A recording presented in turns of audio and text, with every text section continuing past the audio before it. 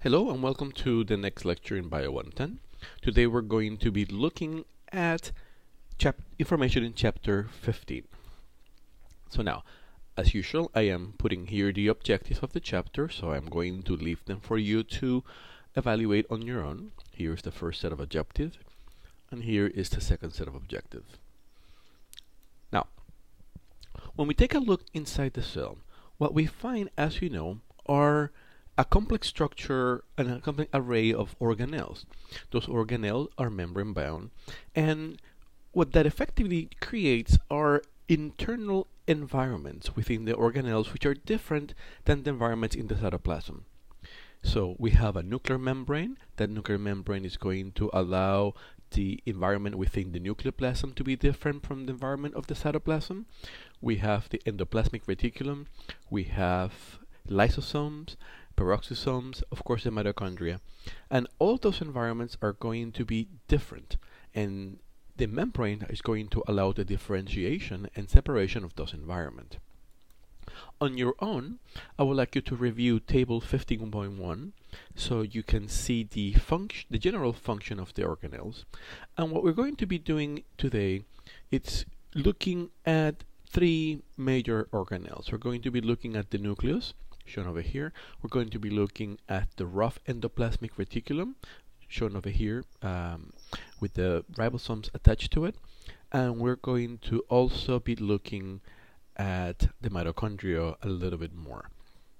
Eventually in the chapter, we're going to take a look and see how the membranes which are generated inside the endoplasmic reticulum are able to move all the way to the Golgi as well as the plasma membrane. So again, take a look at that, and this is going to be the focus of the chapter. So let's begin by thinking about those different macroenvironments. One of the things that you're going to notice is that there's going to be different proteins in each of those environments, and we have then to figure out how does the cell understands the ultimate location of those proteins. If the proteins are going to be generated in the cytoplasm, how do they reach the nucleus? If they're going to be generated in the endoplasmic reticulum, how are they going to reach the plasma membrane? So that's what we're going to be looking at today. One of the things that we're going to be able to see is that protein sorting is going to require a signal, and that signal needs to be understood by a receptor. So the proteins are going to have a signal sequence that is going to direct them to their destination, and you're going to have different receptors that are going to understand and help sort the ultimate destination, of those proteins.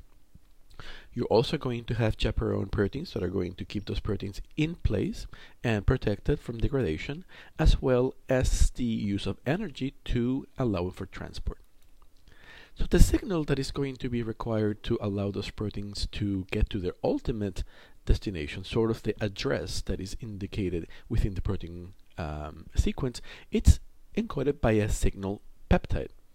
So here in this table, we have examples of signal peptides which are required to import proteins into the endoplasmic reticulum. So a protein that has tag with this extensive array of amino acid sequence, will they be imported into the endoplasmic reticulum? We have a signal that is required to keep the proteins in the endoplasmic reticulums, called KDEL. So that's going to be this short for amino acid sequence over here. We have another sequence that is required to allow importation of proteins in the mitochondria. One to allow importation of proteins inside the nucleus with 4 lysases and arginine, so it's extremely positive. And another one required to be used for importation in the peroxisomes. So this sequences present on a molecule are going to help direct that molecule into a particular organelle. This is the address, but the address cannot be understood if you don't have a sorter designed to be able to separate those, and those are going to be the receptors. So what we're going to see is like why, in a sense, were the sequence discovered. And they were originally thought, it's like, you know what, we believe that there's going to be sequences in the proteins that are going to allow them to move to a target. And they decided to look at the sequences of many different proteins and compare them. And then they found certain sequences that seem to have been conserved along proteins that went into the endoplasmic reticulum. And then they decided to do the experiment. Okay, so we think we have the sequence that is consensus and required for signaling. So we have here a protein that goes into the ER, this one in blue, and it has a ER signaling sequence. Normally, this will target this blue protein inside the lumen of the endoplasmic reticulum, and that sequence is missing in proteins that are going to be in the cytoplasm, shown here in green. So what will happen if we swap this sequence from the protein in the ER to the protein that usually has a location inside the cytoplasm?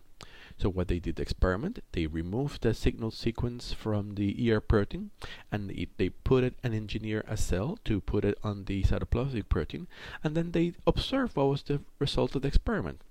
And what they found was that the usually cytoplasmic protein that now has the endoplasmic reticulum signal will now be present in the ER, and the protein that usually is present in the ER and lacks the ER signal sequence is no longer present in the ER and is now present in the cytoplasm.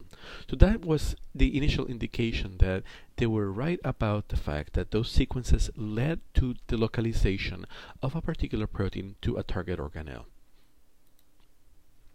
So what we're going to start today is to begin to look at the proteins that are going to be targeted into the nucleus. That's what's going to be the first part of the lecture. So now, the nucleus is an interesting organelle on its own because it is an organelle that has a double membrane. You have an outer nuclear membrane and you have an inner nuclear membrane, and that membrane, it's continuous with the endoplasmic reticulum. So it has a inside part, which we call the lumen, and that is going to separate the environment. The membrane is going to separate the environment of the cytoplasm in the outside and the nucleoplasm in the inside of the nucleus to allow transport of molecules from the inside of the nucleus to the outside and vice versa. There are nuclear pores, and those nuclear pores is what I'm going to show you in a moment. So when we think about the nucleus it's supported, as you know, by an internal array of nuclear laminin. Those are intermediate filaments. Those intermediate filaments are going to help provide the structure for the nucleus, and they're going to be assembled and disassembled when the nucleus is destroyed to allow for mitosis. So here in this image, as you can remember from the previous chapter that we covered, 17, you have the mesh of intermediate filaments that composes the nuclear lamina, and that is going to give the structure to the nucleus. Now, at the nuclear pores, what we have are a nuclear complex that has and spans the double nuclear envelope. So in the inside of the nucleus, where the nucleoplasm is found, you have a structure with spokes, proximant filaments, and what was called the nuclear basket, forming a filter ring. You have an area with cytoplasmic rings that are going to allow the structure to assemble nicely, and then in the outside, next to the cytoplasm, what we have are cytoplasmic filaments. You also have proximal filaments within the central transporter region. Anyway, this image is here is just to show you the complexity of the nuclear pore, and this structure serves as a sieve, in a sense, to allow only molecules that have particular signals to come in and not everything to be able to diffuse across the nuclear pore. This transmittance electron microscope image is showing you the nuclear envelope from two different positions. From the cytoplasmic phase, you can see the entrance of the nuclear pores with the spikes showing up, and from the nucleoplasmic view, you can see the nuclear plasmic cages that are formed, sort of like the sieve that is helping remove and control the transport of molecules across the membrane of the nucleus. So this interesting complex, the nuclear pore complex, is required for the transport of RNA from the inside of the cell to the outside. It's of the nucleus, excuse me. It's required for the transport of transcription factors that are activated in the cytoplasm inside the nucleus, and it's required for the movement of molecules. And what I'm going to show you now is the mechanism involved in this process. So again, how do we know that there is a nuclear localization signal? So in this kind of experiment, they found a nuclear localization signal which contains proline. So we have prolines, lysines, and arginines and valines. So it's the PPKKKRKV sequence. And they decided, you know what, if this is true an localization signal, we can put it on a cytoplasmic protein and see where it goes. So the first image over here in A shows a fibroblast that has a protein tag with GSP, and that protein is exclusively retained within the cytoplasm. When we put now the nuclear localization sequence in, the protein gets transported exclusively inside the nucleus, as shown here in B. So we know that we have the right sequence, and that allows them to understand that proteins that have this motif will be transported across the cytoplasm into the nucleus.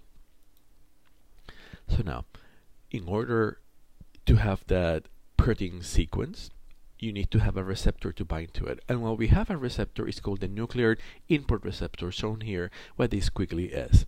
So you have a protein that is going to be transported. Here is the protein in green, and in dark green you have the nuclear localization signal that is going to be bound by the nuclear input receptor and transported across the nuclear pore complex inside the nucleus, into the nucleoplasm. Over there it will be disengaged, and now the protein is ready to do its job. So you're going to require protein binding to the transport receptor. The transport receptor will have to engage the nuclear pore to allow it to go across, and you will have to open the nuclear pore to allow the protein to move inside. So let's take a look to see some of the mechanisms by which this is done. So let's begin by having this protein here. Looks like a little pill. This is the cargo protein destined to the nucleus, and in red you have the nuclear localization signal. That protein is going to be bound by the nuclear transport receptor, the blue S squiggly shown here. It's going to interact with the nuclear pore complex, and it's going to be transported inside. Now, here is where a different protein that is a GTP switch comes into play, and this protein is called RAN. RAN, GTP, is able to bind to the nuclear transport receptor and help disassociate the cargo protein. Now, the cargo protein remains in the nucleoplasm, and you have now the complex of the nuclear transport receptor bound to RAN GTP. That protein complex is now targeted to exit the nucleus, and is going to exit the nucleus through a nuclear pore. Inside the cytoplasm, RAN, it's going to, by its GTPase activity, it's going to hydrolyze GTP. And when it hydrolyzes GTP, the phosphate is going to go away, and now you have RAN GDP. And RAN GDP has a lot less affinity for the nuclear transport receptor, which is going to now be free. When the nuclear transport receptor is free, it's now available to bind other proteins destined to the nucleus. And therefore, it frees the nuclear transport receptor to restart the cycle again. So what happens to RAN GDP?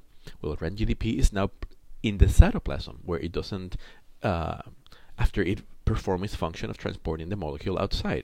So it's going to bind in the cytoplasm to a transporter factor called NOTF2. And NOTF2 is going to transport the RAN GDP into the nucleoplasm again. Inside the nucleoplasm, RAN GDP will interact with a guanine exchange factor that is going to help replace GDP for GTP, recharging now RAN GTP to be able to bind to another nuclear transport receptor that has brought cargo inside, repeating the cycle. So you have the recycling of the nuclear transport receptor, and you have the recycling of the RAN GDP back to GTP with the effect of the protein not F2. So that it makes it easy for transport of proteins inside the nucleus. What we're going to look now is how proteins are going to be transported across other membranes, and in this particular we're going to be looking at the mitochondria and ER. As you remember, proteins that are going to be transported into the mitochondria are going to have a signal sequence that is going to be understood by the system to allow them to be transported into the mitochondria. So to explain this process, I'm going to show you this image of the mitochondria in this movie. Mitochondria are organelles that have their own DNA and can make their own proteins. However, a vast majority of mitochondrial proteins are encoded in the nucleus and translated into protein in the cytosol. Proteins made in the cytosol must therefore be sorted and selectively delivered to their proper destinations. Precursor proteins destined for a mitochondrion have a short segment of amino acids, the signal sequence, that targets the proteins to this organelle. The signal sequence has affinity for a receptor on the mitochondrion surface and delivers the precursor protein to a translocation apparatus for import. At a contact site where the mitochondrion's two membranes are close together, the precursor protein snakes in an unfolded state through two sequential protein translocators, one in each of the mitochondrial membranes.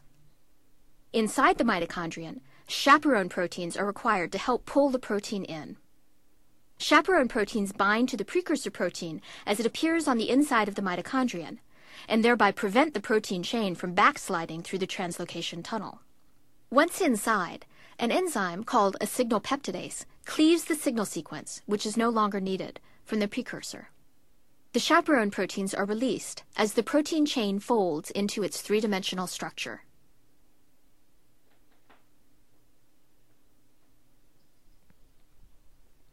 So a couple of things that are going to be interesting here. As you remember, the mitochondrion has its own genome. However, not all the proteins that are intended for the mitochondria are encoded by the mitochondrial genome. Some of them are going to be in the nucleus, and therefore the RNA for those proteins will be made in the nucleus, will be transcribed from the genes in the nucleus, and the proteins will be translated in the cytoplasm. Now those proteins are translated and kept as unfolded by chaperones. Those chaperones are going to prevent the protein from assuming a conformation that is going to be functional. Now, as I mentioned, those proteins in the cytoplasm that are targeted and destined for the mitochondria they need to cross two membranes, the outer membrane of the mitochondria and the inner membrane of the mitochondria. So to transport proteins across to the matrix of the mitochondria, we need a double membrane transport system. Now, the signal sequence in those proteins is going to be recognized by an import receptor protein on the outer membrane of the mitochondria. And that outer membrane complex is going to be attached by a protein translocator in the outer membrane. Once a protein binds to the receptor, it will diffuse until in the outer membrane, but it will start being translocated in the inside. As it's being translocated, it's going to be starting up. Another internal translocator in the inner membrane is going to help these proteins now move through. And as the mitochondrial protein is being transported, it's being unfolded to be able to be transported across as a single peptide. Once it has been completely transported inside the matrix of the mitochondria, an enzyme called the signal peptidase is going to cleave away the signal peptide, and therefore now you have a mature protein that is ready for action. Let me show you then some slides about how that works a little bit more. This process, I forgot, requires energy. Now, here from the Lotus book, we have an image of a protein that is destined for the mitochondria, and this protein shown here in 1, it's bound by chaperones. Those chaperones are called cytosolic HSC70. they're able to hydrolyze ATP into ADP and PI to keep the protein unfolded. And as you see from here in pink at the very amino terminal of the protein, you have the matrix targeting sequence, or the signal sequence that is going to allow that protein to go inside the mitochondria. As we discussed early, that's going to be recognized by a receptor in the surface of the outer membrane of the mitochondria. Eventually, they will diffuse and find a channel. That channel is called TOM40, and TOM40 is going to be able to bind to the signal peptide until it diffuses and finds a contact site within the outer membrane and the inner membrane of the mitochondria, where it's going to now find another receptor called TIM. So this receptor complex TIM is going to now bind to the to the matrix targeting sequence, and it's going to allow it to be channeled. Inside the matrix of the mitochondria, you have now a different set of HSC70. This is going to be matrix HSC70, and they're going to bind to the protein and use ATP hydrolysis to pull it inside. Once the entire protein has been pulled inside, that signal peptidase is going to remove the target sequence, and now the protein is going to be able to fold to allow its function. So this is just a bigger image of what I just discussed for you guys. The TOM receptor in the outside is going to be able, TOM is for translocation in the outer membrane, and TIM is for translocator in the inner membrane, so TOM and TIM, so it's easy to remember. It's going to mediate the transport of the protein across the double membrane by using ATP hydrolysis from the matrix HSC70 proteins, which are going to be pulling the protein inside the matrix as they are hydrolyzing GDP. I'm snaking it all the way in. And as I mentioned, once inside the matrix, the signal sequence will be cleaved, allowing the protein to fold properly and do its function. The last system that I want to discuss with you is going to be the system that is required to translocate proteins across the endoplasmic reticulum. And as you remember from what we have shown, the endoplasmic reticulum is a really vast network of membrane that spans the entire cell. Inside the area of the endoplasmic reticulum, you have a specialized portion where, as you can see here in the TM image on the right, it has ribosomes, and those ribosomes are going to be attached to the endoplasmic reticulum, forming what we call the rough endoplasmic reticulum. Those ribosomes are actively translating proteins that are being translocated across the membrane. Now, what we have discussed in the past, in Bio2 for example, is the fact that inside the cell you have two different parallel systems of protein translation. One of them, and before we go there, those two systems are going to have a common pool of ribosomal subunits. So mRNAs that are destined to generate proteins that are going to stay in the cytoplasm and be free are bound by ribosomes, and the ribosome complex will form a polyribosome that is going to translate that protein, and once you get to the end, the ribosome system disengages, and now you have the protein that has been generated in the cytoplasm, and that protein stays around. So you have a recycling of ribosomes that are reading proteins in the ER, in the cytoplasm, that is going to generate cytosolic proteins. But you also have a membrane-bound ribosome cycle, and that is going to bring nascent proteins that are targeted for the lumen of the endoplasmic reticulum and brings them into the ER, where they're going to be translocated or summed together on the surface of the ER membrane. And that is shown here at the bottom. So how is this happening? As we discussed before, the protein that is going to be targeted for the endoplasmic reticulum has a signal sequence, and that signal sequence has to be recognized by a receptor. That receptor is called the signal recognition particle. So when a ribosome binds a RNA molecule that encodes for a ER-bound protein, as the ribosome becomes translating the protein, you're going to have the signal sequence coming out of the ribosome. That will be the first thing that will come out. And at that point, the signal recognition particle can immediately bind to it. And that's going to direct the protein complex, the ribosome protein and the mRNA complex, onto the membrane of the endoplasmic reticulum, where you're going to have a signal recognition particle receptor.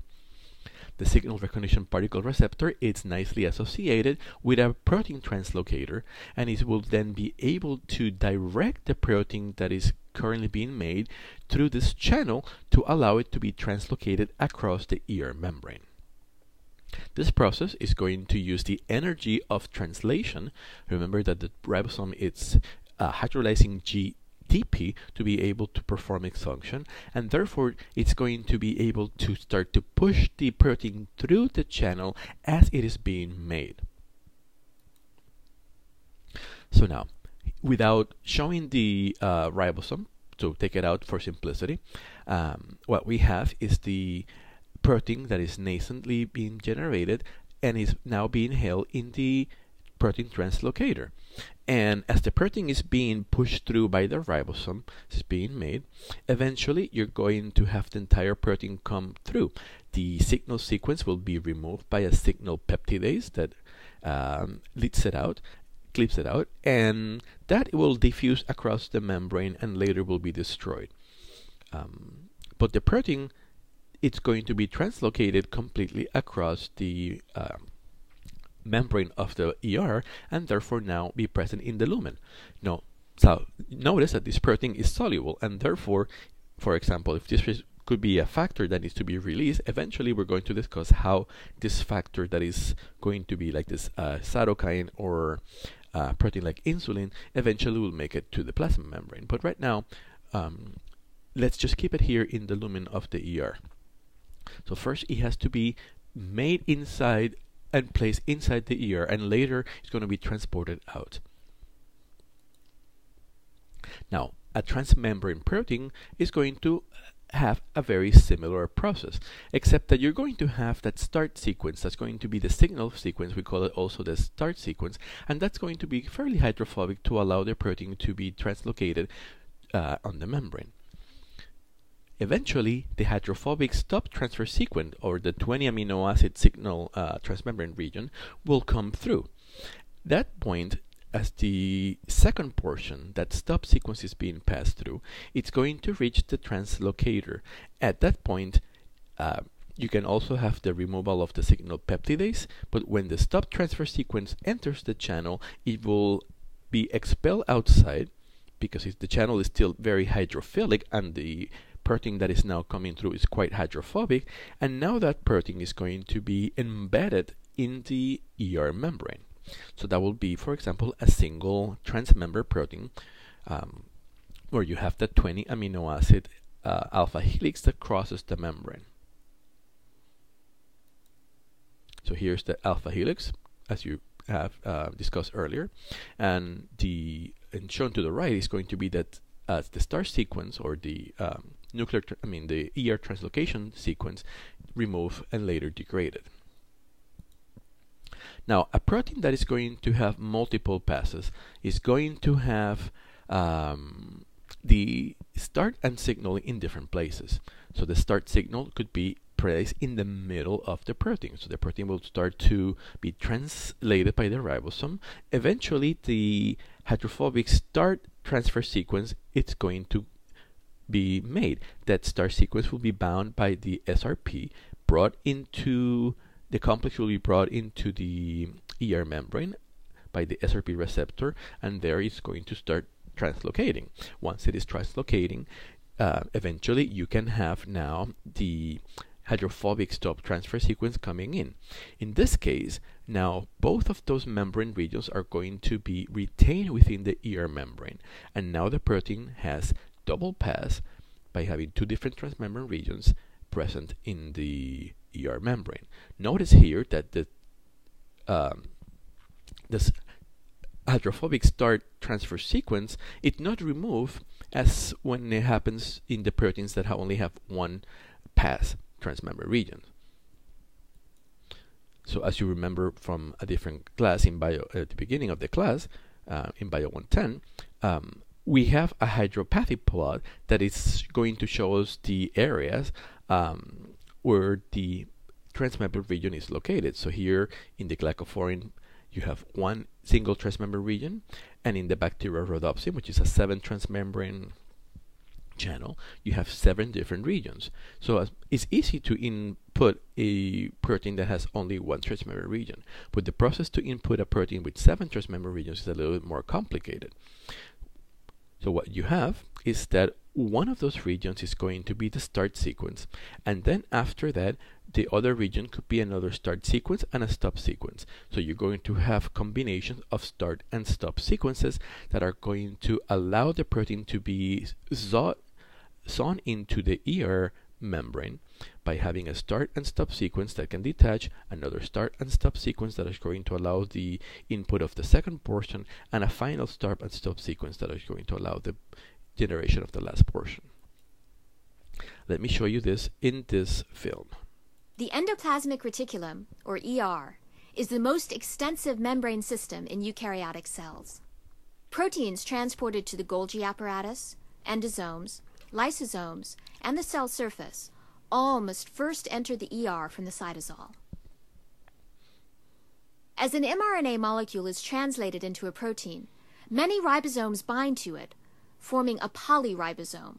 There are 2 separate populations of polyribosomes in the cytosol that share the same pool of ribosomal subunits. Free ribosomes are unattached to any membrane. Membrane-bound ribosomes become riveted to the ER membrane and translate proteins that are translocated into the ER. These membrane-bound ribosomes coat the surface of the ER, creating regions called rough endoplasmic reticulum. 2 kinds of proteins are moved from the cytosol to the ER. Water-soluble proteins completely cross the ER membrane and are released into the lumen, while transmembrane proteins only partially cross the ER and become embedded in the membrane. All these proteins are directed to the ER by a signal sequence of small hydrophobic amino acids. The signal sequence is guided to the ER membrane with a signal recognition particle, or SRP, which binds the ER signal sequence in the new protein as it emerges from the ribosome. Protein synthesis then slows down until the SRP ribosome complex binds to an SRP receptor in the ER membrane. The SRP is then released, passing the ribosome to a protein translocation channel in the ER membrane. Thus, the SRP and SRP receptor function as molecular matchmakers, connecting ribosomes that are synthesizing proteins containing ER signal sequences to available ER translocation channels. In addition to directing proteins to the ER, the signal sequence functions to open the translocation channel.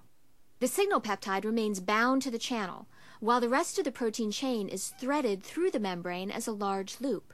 Once the protein has passed through the membrane, it is released into the ER lumen, after the signal sequence has been cleaved off by a signal peptidase located on the luminal side of the ER membrane. The signal peptide is then released from the translocation channel into the membrane and rapidly degraded. It is thought that a protein serving as a plug then binds from the ER lumen to close the inactive channel. But not all proteins that enter the ER are released into the ER lumen. Some remain embedded in the ER membrane as transmembrane proteins. For clarity's sake, the membrane-bound ribosome will be omitted to illustrate the translocation of transmembrane proteins into the ER membrane. In the simplest case, that of a transmembrane protein with a single membrane-spanning segment, the N-terminal signal sequence initiates translocation, just as for a soluble protein. But the transfer process is halted by an additional sequence of hydrophobic amino acids, a stop transfer sequence, further in the polypeptide chain. The stop transfer sequence is released laterally from the translocation channel and drifts into the plane of the lipid bilayer, where it forms a membrane-spanning segment that anchors the protein in the membrane. As a result, the translocated protein ends up as a transmembrane protein inserted in the membrane with a defined orientation. In some transmembrane proteins, an internal signal sequence is used to start the protein transfer, which continues until a stop transfer sequence is reached. The 2 hydrophobic sequences are then released into the bilayer, where they remain anchored. In complex multipass proteins, in which many hydrophobic regions span the bilayer, additional pairs of stop and start sequences come into play. One sequence reinitiates translocation further down the polypeptide chain, and the other stops translocation and causes polypeptide release, and so on, for subsequent starts and stops. Thus, multipass membrane proteins are stitched into the lipid bilayer as they are being synthesized, by a mechanism resembling a sewing machine.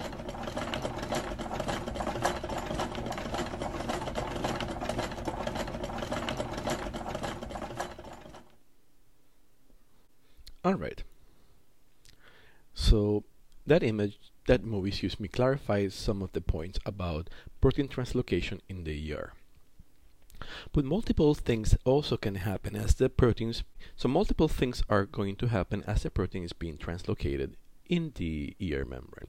One of the things that happens at the ER is the addition of glycosylation. So glycosylation motifs, or the sugar complex motifs, are going to be added as the protein is being made into the ER. This initial glycosylation motifs are going to be added by the recognition of asparagine motifs in the protein. So when the asparagine amino acid having a particular sequence flanking, so there's going to be a signal that is going to be used by the glycosylation machinery present in the ER. The glycolipid having the carbohydrate moiety, it's maintained in the lumen of the ER by the dolichocol lipid, and that has two phosphates that are keeping it attached. So as the protein is being translocated across the ER membrane and the sequence containing a particular asparagine shows up, so there's going to be a particular sequence being recognized. Now you will then have the transfer of the oligosaccharide complex into the protein, and that is now going to allow for the glycosylation of this transmembrane protein. Now, as we discussed earlier, glycosylation works to help the protein be prevented from degradation. It's going to allow the protein to also be served as a transport signal, and in the surface of the cell is going to form the glycocalyx that is going to help the cell and protect it from the environment. The other thing that could happen within the ER, it's the addition of a GPI link. So a protein that has been translocated across the ER membrane to the mechanism that we just discussed will then be recognized by a particular sequence that it has to allow the transfer of the GPI link to it. And now that protein is going to be bound to the ER by a GPI link. So that will then, the portion of the protein that was holding it in the membrane, it's now removed and it's going to be degraded quickly. But this is how the proteins that are GPI linked are added directly. And as you know, for example, by discussing the proteins that are the monomeric or the trimeric G proteins, those are held together in the ER by lipid linkage. So that stops the lecture for today, and I will post this up for you and we'll talk about it later. Thank you very much.